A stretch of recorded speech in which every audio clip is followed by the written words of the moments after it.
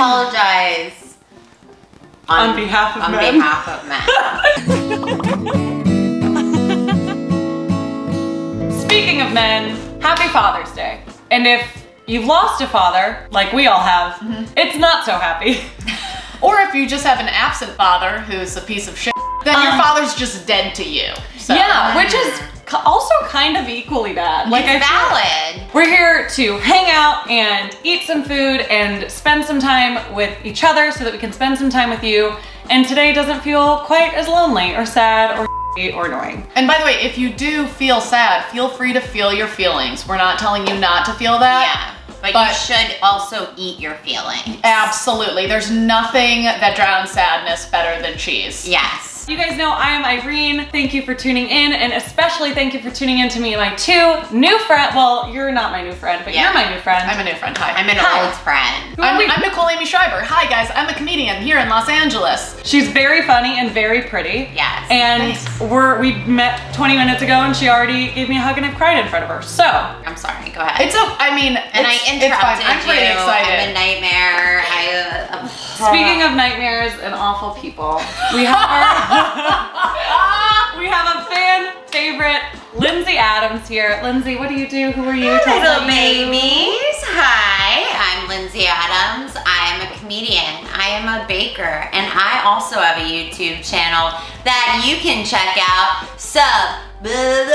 She referred to me because my dad died in October. Her dad died a while ago. When did your dad die? My dad died almost 10 years ago. Okay, cool. Which is very weird. Oh my God, How about yours? 10 years ago this year. 2011 was tricky for a lot of people. It was a very tricky year. You guys, year. I feel like you're jumping me in to the Dead Dad Club right now. Well, this is your inauguration. Honestly, get your feet wet because it's not going away, unfortunately. Okay, so the first year, you are allowed 100%. Everything is because of your dead dad. Yeah, everything. Literally everything. And the first year is so tricky because it's like your first Hanukkah without him, your first birthday without him, your first That's what everybody says. It's like you have two parts of your life. You have your life before your dad, and then you have your life after your dad. It's like it's every experience is a brand new experience. Absolutely. Like I got my period after my dad died. That was my first period without a father. Yes, exactly. It was very important. What kind of doctor is your mom? Oncologist, hematologist, internal medicine. She does cancer. Well, I could have used her. Yeah, where was she 10 years ago? Only you had known me 10 years ago. No, he was given a year, and it was like almost a year to the day. Wow. So there's like some weird comfort in that.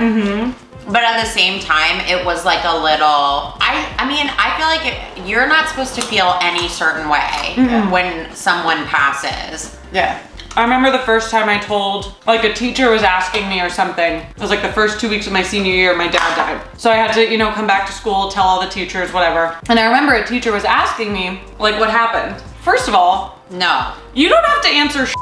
No. If somebody, when him and your dad, fuck you is what happened. You don't have to say anything unless you're comfortable, unless you want to. But it was the first time I was saying it because at this point it had been like a week and a half and I had told 1,000 people, oh, he died. Oh my God, what happened? This, and this. Right. It was the first time I said it without crying because I was just like so used to just like spitting out this script that I had. Right. And I felt like a monster.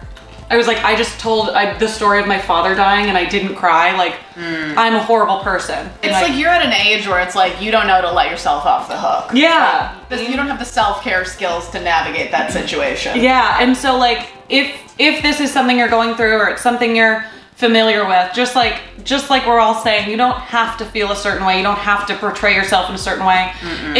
Like, do you guys remember the first time you like had a big laugh after your dad died? Almost immediately. Yeah, almost immediately. Was I in the line at Taco Bell about to get the worst diarrhea of my life and end up in the hospital? Yeah.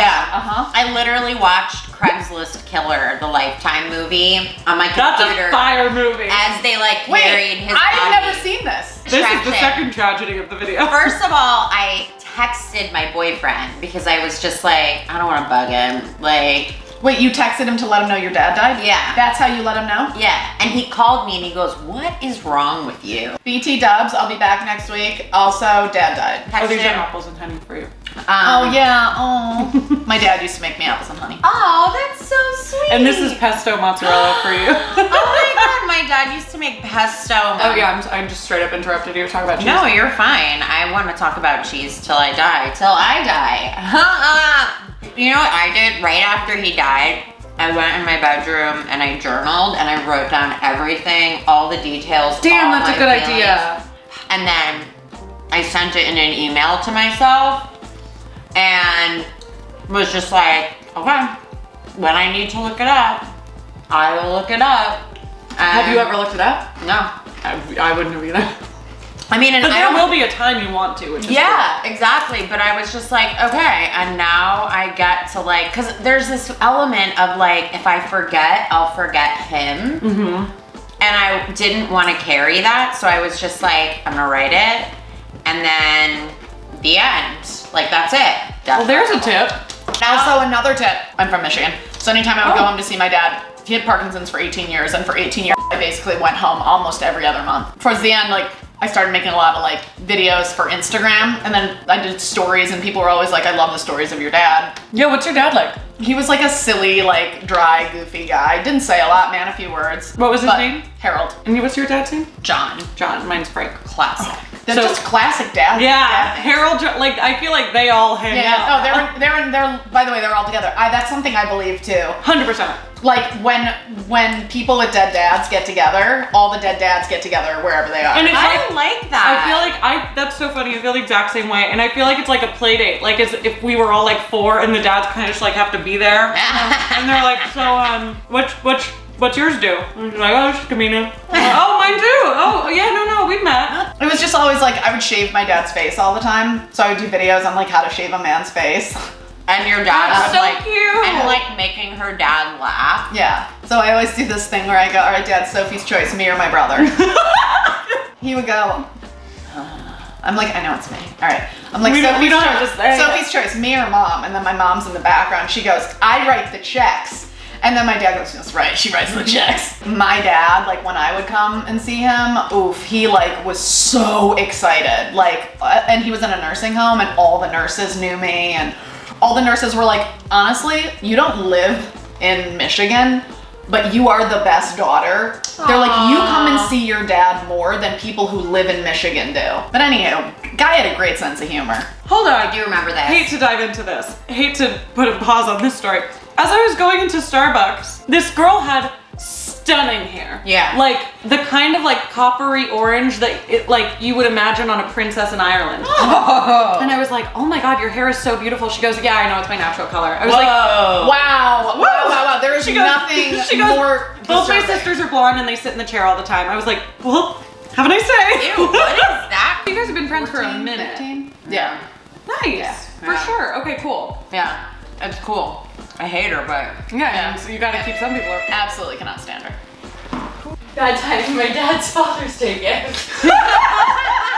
That's the funniest thing that's ever happened. look at like this board that I made a salami roast. If you guys want to see how I made this board, you can click on that video. This is some like artsy ass like shit. I'm really impressed. Can we just point Yeah, out, thank you. did you cut out star-shaped cheese? Because I had star-shaped crackers and I was like, that'd be cute. Star-shaped cheese. Grief really is a son of a bitch. Dude, it's the craziest, because I don't even, what is it? Is it a stage of life? Is it, because grief isn't an emotion. I guess grief is like a state of being or whatever. Because there are times, it's been 10 years for me, so like I've been through Father's Days without him, I've been through birthdays without him. Right.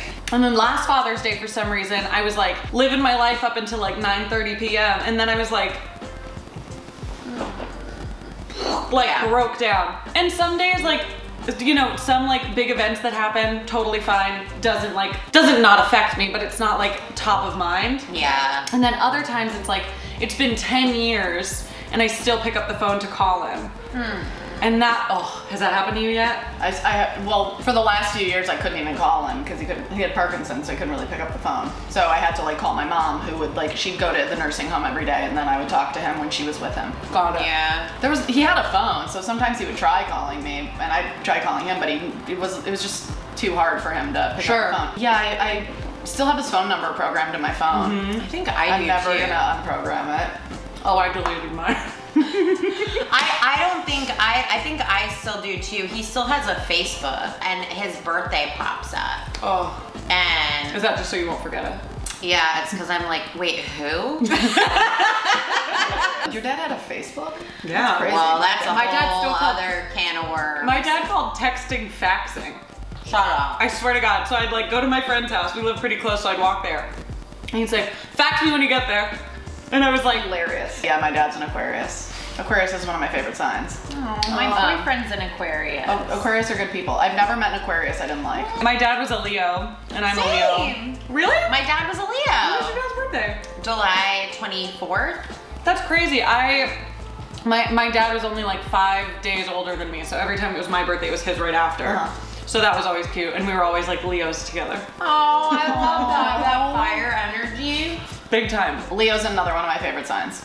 That's like, Although I have to say, if my mom sees this, she might be like, hey, it's the 25th, because I'm so bad with dates. I get my boyfriend and I get our anniversary wrong every single year. This year, I posted it a day early, and I didn't realize it, and he commented underneath. I had this like sweet Instagram post. So nice. And he commented underneath, and it's like 12 years, and he comments underneath, hey, it's tomorrow. What are your favorite foods, and what were your dad's favorite foods? Ooh. that's a good question. Thank you. He would always make curries. I mean, curry's not weird, but like for where we grew up. It was odd for him to be making it. Yeah. Like he was always like, you should taste my curry. And I'm like, or we could go to like a restaurant with someone that knows what they're doing. He liked like mixing weird foods together and like. Did he cook a lot? He cooked all the time. He loved food. He loved food. And like my mom and him in college, they would make what they called chice, which is just like cheese, like caramelized onions. Cheese and ice. And ice and like rice, and they would put it in like a cast iron so it got crispy. And like throw whatever else in it. What was your dad's favorite food? Oh, my dad was a trash monster when it came to food. My dad loved Costco hot dogs, pizza, grilled cheese, macaroni and cheese, oatmeal for breakfast. We always loved oatmeal for breakfast with like a ton of butter and brown sugar. My dad hated mushrooms, like hated them to the point, hated mushrooms and bell peppers. I feel like every Can't dad stand loves them. mushrooms and bell Yeah, peppers. my dad. Mine loved- too. Loathe and detest. My dad loved olives. Mine too. He loved all seafood. Oh yeah, seafood was like a big. Dads are big seafood people. They're big because they get to like put the lobster in the thing and go and watch it scream, and they're like. My dad would make linguine and clam sauce, and he'd like get the clams, and he'd be like, "Now look, when they die, they're gonna open." I was like, "Okay." If they don't open, don't eat it. Me like 7 crying, and like 6 hours later, I'd be like, There was never extravagant cooking like that in my home. Like my mom and dad both worked. Yeah. So we had like a nanny or my grandparents. Like that was it. And my nanny was like, you were not making you anything. My nanny was just like, here's a Pop-Tart. And I was like, okay, yeah, Pop-Tarts are my favorite thing in the world. What flavor? Like I have a true brown sugar. I have a true addiction. Like to the point where I can't have them in the house because I will eat the whole box. My dad worked in like the truck industry. Like Oh, cool. he worked in like auto parts, truck repair.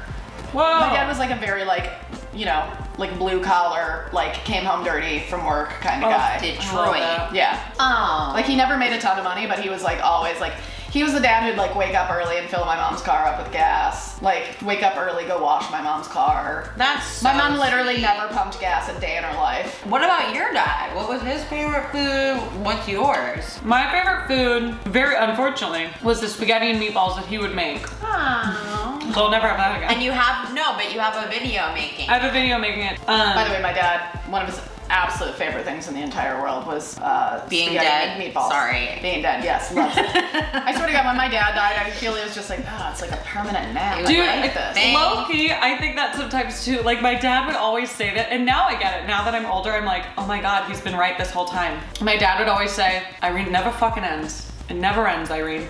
Because he would be like, doing the dishes, then picking us up, then going to the grocery store, then cooking, then cleaning up after. Where did you grow up? I grew up here. My dad's from New York and my mom's from Texas. Okay. And they met Jesus. Yeah.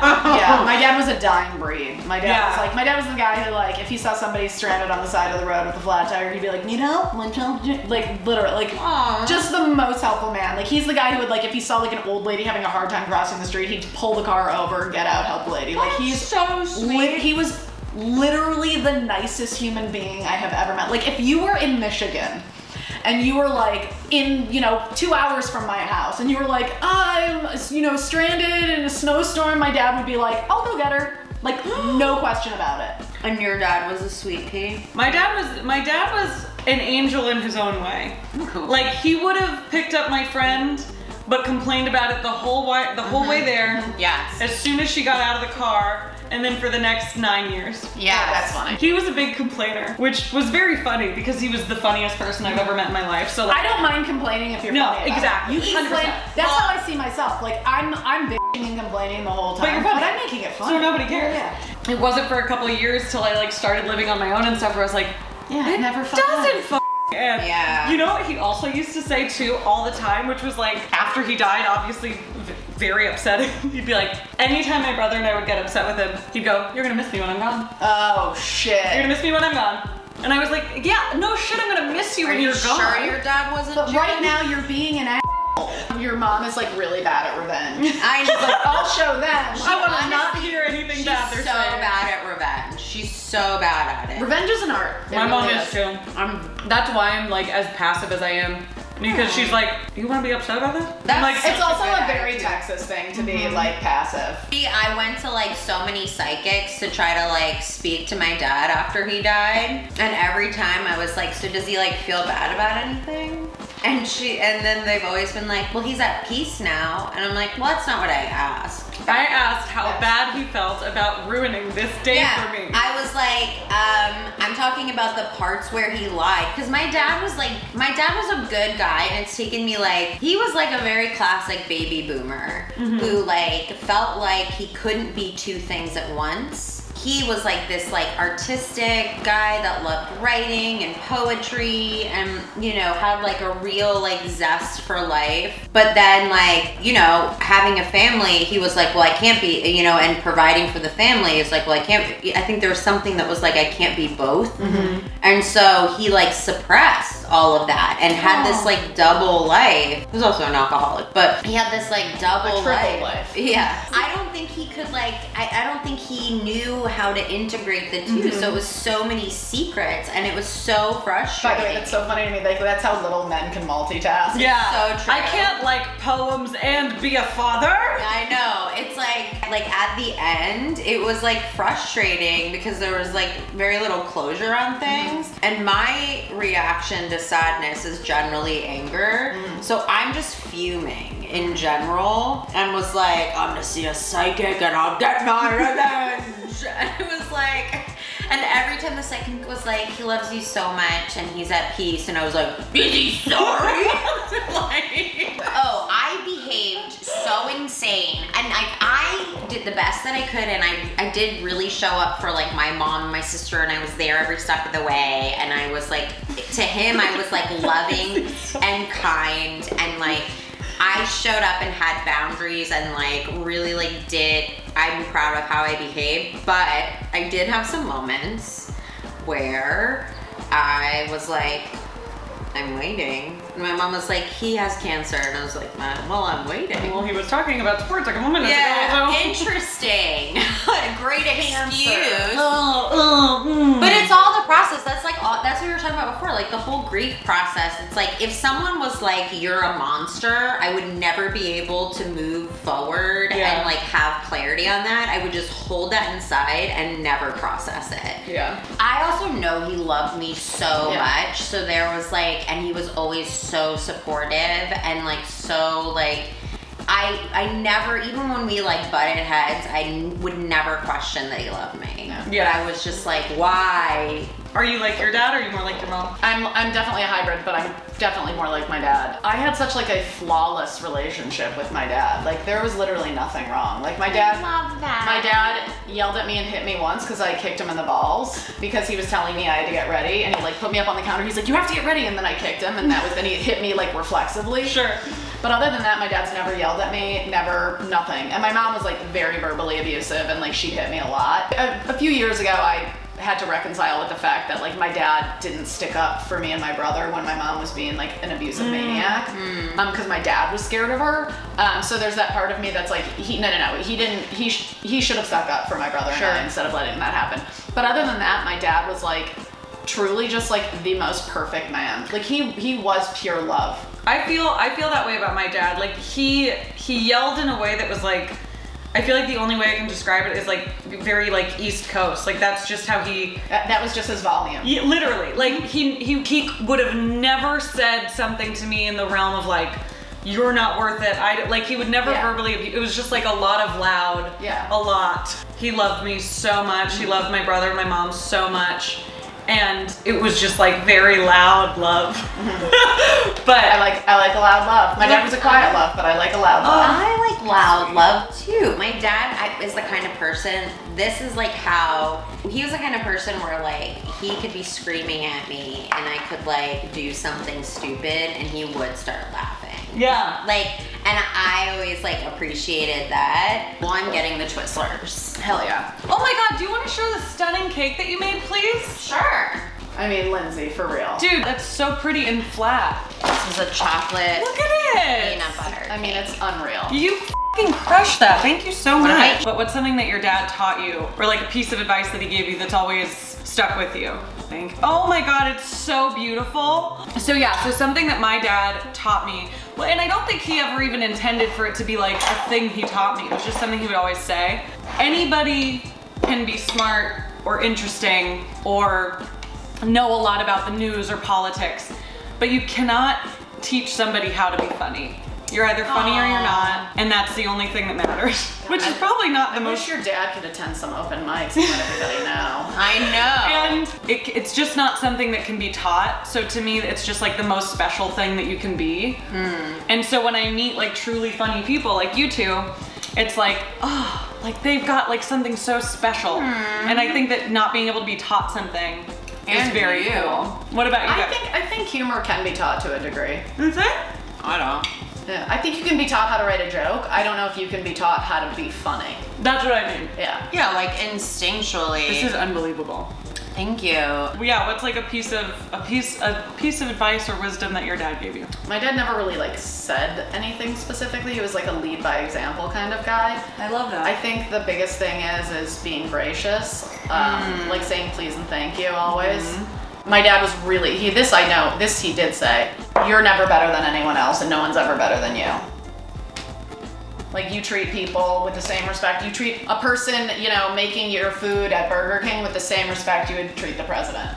Oh, that's so sweet. You're equal to everyone. My dad would always say you're not allowed to make fun of anybody until you make fun of yourself first. And I was like, that I like. My dad was very big on just doing that. He never said it, but like that's how I learned like humor. Yeah. My dad was so always down to make fun of he would make fun of people. Yeah. He would you just have to be ready to make fun of yourself first. Like if you couldn't take a joke, my dad's like, well, you're not allowed to make jokes if you can't take them. I don't know if my dad ever gave me like advice because I would have been like, F you, Dad. But he definitely was like, well, our thing was bowling too. We would go. It was bowling or bullying? Bowling. Bullying? Bullying and like, what bowling. Like, me and Dad, we would go to the park and make kids cry. We would bowl. And so he taught me how to bowl. Same thing with me and my dad. Really? With bowling? Yeah, My dad- grandpa was a bowler, so everybody was. So was my Everybody was bowling. my dad could have been a pro bowler easy. That's so hot to me. Oh my God, no. Real question, was your dad hot? No. I think my dad was a little hot. I believe that, because Yeah. you're hot. Yeah, but you're hot. My dad was the most handsome man I've ever seen. You have a picture of him? Yeah. He was pretty attractive. See, that's what I mean. That's my dad. Oh my God. Excuse me, sir. Wow. That's my dad. Oh my God. He was just like a dark, handsome Okay, guy. sir. Okay, And Mr. then- Mustache. and then me. Is my dad older? He is so handsome. What are you talking about? Your dad's cute. Her dad's hotter. So far, her dad's winning. Listen, Yeah, no, Irene's my little dad is the 5'7" New hottest. Yorker. Oh my God, he's so He looks handsome. like a mobster. I love that. I love a mustache. He looks like Clark Gable. Like he was Yes, Clark yes, he looks here. exactly like him. That's my dad. I mean, so Clark Gable. What up? Was the mustache his signature? He Does always had rock it. I've never seen my father's upper lip ever in my life. My mom's never seen it either. No one's ever seen it. Has no idea. He never even like shaved it as a Nope, goof. never, not once.